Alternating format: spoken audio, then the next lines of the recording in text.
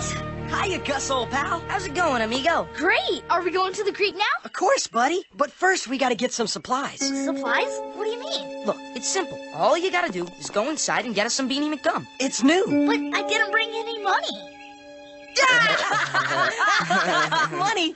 You don't need no money. Yeah, all you need are pockets. I don't get it. What's to get? You just walk into the store, put some gum in your pockets, and walk out. But isn't that stealing?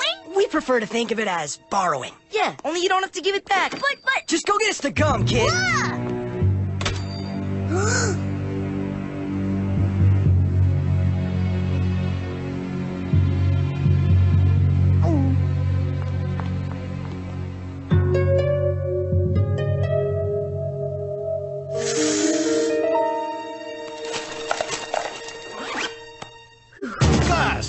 Gus!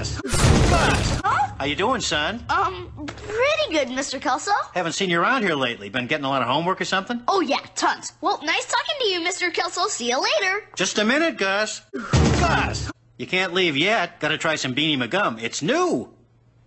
Huh, we're all out. Oh, that's okay, Mr. Kelso. Maybe another time, huh? Now just hold on. I know I got some more somewhere. Ah, here it is. Go on, take it. Thanks, Mr. Kelso. A good kid like you, Gus, is more than welcome. Yeah. Yep, good kid. There, that feels better. Now let's see. 1/8 plus 1/16 is... Ah! Beanie McGum! This is crazy! It's... No, it can't be! That's not a piece of Beanie McGum! It's my model dirigible! Right, Hubert? You stole Beanie McGum!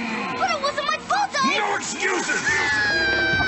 You stole Beanie McGum! But it wasn't my fault, No excuses! You stole Beanie McGum! But it wasn't